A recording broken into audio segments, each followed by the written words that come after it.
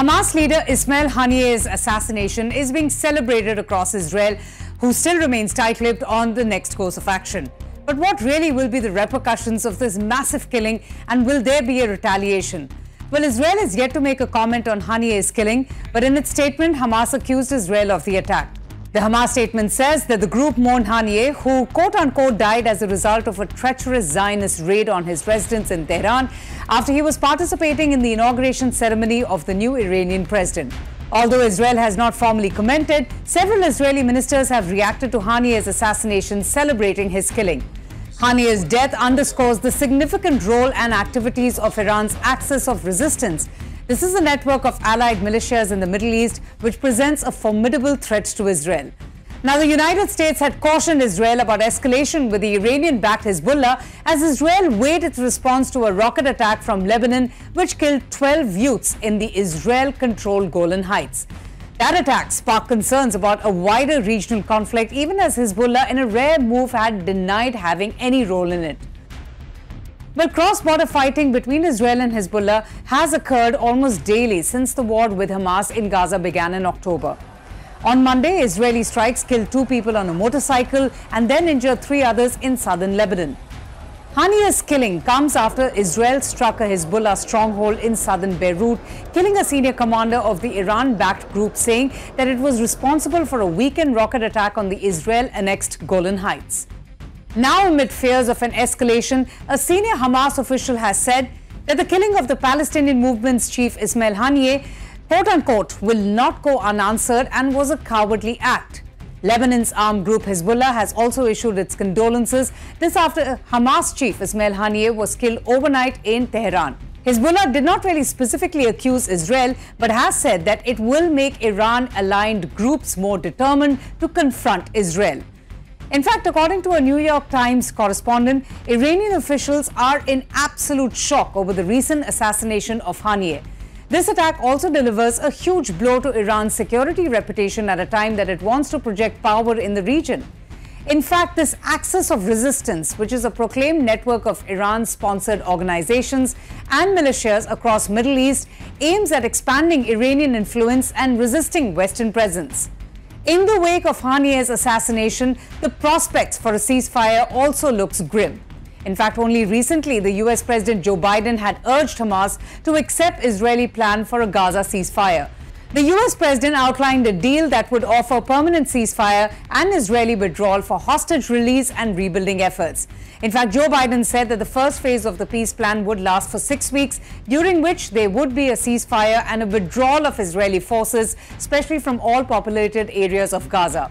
But Benjamin Netanyahu has been less than enthusiastic to embrace this peace proposal.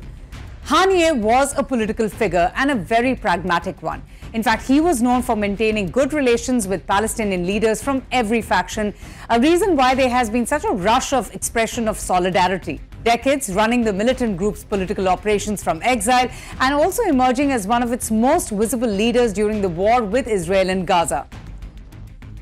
Haniyeh was born in a refugee camp just near Gaza City, and he joined Hamas in the late 1980s during the first Intifada or uprising. Though regarded as Hamas's leader in Gaza for several years, he didn't really become the group's overall political leader until 2017. He was then named a specially designated global terrorist by the United States, which came during a period of tension between Washington and the Palestinians due to the decision to recognize Jerusalem as the capital of Israel, a decision that was made by the former US President Donald Trump.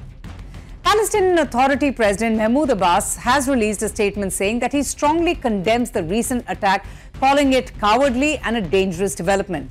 One would expect that hardliners in Hamas will now be in a better position to dictate its agenda. This assassination attack has been condemned by Turkey and Russia as well, with Ankara labeling it as heinous and Moscow calling it quote-unquote an absolutely unacceptable political murder. But all eyes will now be on Iran and how will it respond to the latest development, and will this lead to a regional escalation? Iran-Israel tensions have also escalated since the war on Gaza. When an Israeli missile hit Iran, the attack was widely seen as its response to Iran's missile and drone attack on Israel.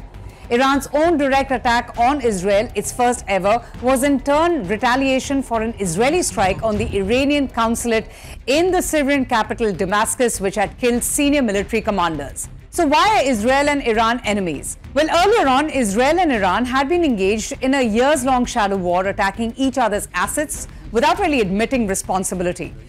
Those attacks increased considerably during the current war in Gaza, which was sparked by the Palestinian group Hamas's assault on nearby Israeli communities last October.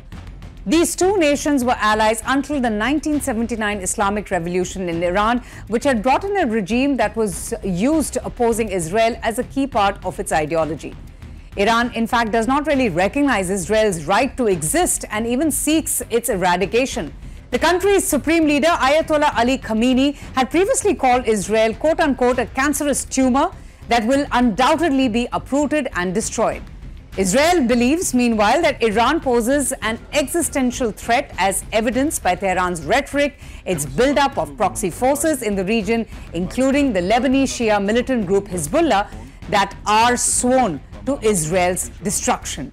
Haniyeh's death just might shift the dynamics within the axis of resistance, but the future of the Middle East stability and the power dynamics will also depend on how Iran and its proxies will navigate this huge loss and the ongoing regional conflicts.